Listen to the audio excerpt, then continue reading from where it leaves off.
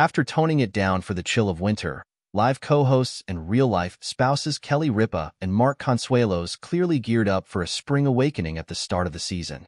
The couple, who famously once engaged in an on-air, sensual foot massage and staged a sweaty wrestling match with Consuelos in a tight singlet, returned to their unofficial post as morning TV's horniest duo with a hilarious innuendo at the top of Wednesday's show.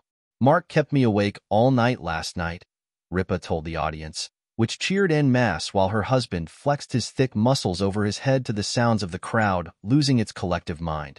No, it's not that. It's not what you think," Ripa confirmed, much to the studio attendees' disappointment, with Consuelos chiming in to jokingly jab them as disgusting for letting their minds stray into dirty territory. Ripa continued, explaining that Consuelos was vocal in bed, primarily due to a lot of sounds and a lot of snoring, which led to an attempt to drown out the horrific sound with noise-canceling headphones. "You could not be stopped, so I put a podcast on," she said, before admitting that she also tried some light slamming on the bed next to you to get her hubby to wake up, but to no avail. Consuelos then confirmed that he's going to try nose strips at some point, putting a comically unsexy cap on the pair's joint tease.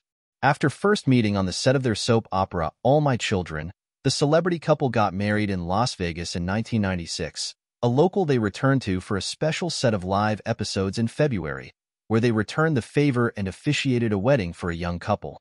Live with Kelly and Mark airs weekdays in syndication. Check your local listings for showtimes in your area.